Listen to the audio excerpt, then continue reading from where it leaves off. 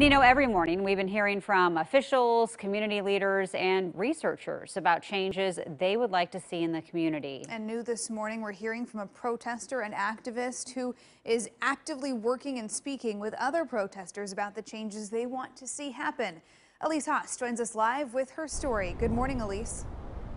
Good morning, Emily and Jenny. So, as an African, indigenous, and white woman, this activist that I met with tells me that she has always been interested in human rights her whole life. So she has since went on to study it along with international law for the past decade.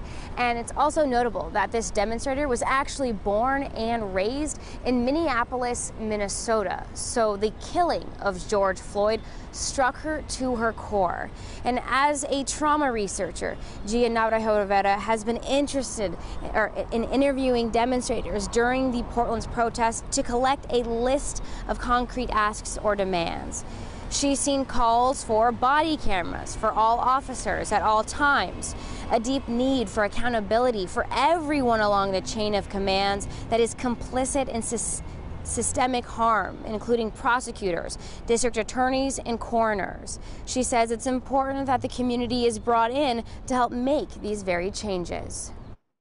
We do need to go to the root and hopefully convene several community councils of brilliant leaders who are out here, brilliant Black and Brown and Indigenous leaders, and have roundtables for them to determine the solutions that would be adequate for them. As a doctoral student at Johns Hopkins Public Health, Gia explains that in addition to going to experts on racial equity and social justice for data, it's also important to honor and listen to the expertise of the people who have lived through these experiences. For generations and centuries, Gia believes that our system have suppressed those voices. So she says now is a time that city leaders should really be leaning on the voices of the Black, Indigenous, and people of color as a source of knowledge.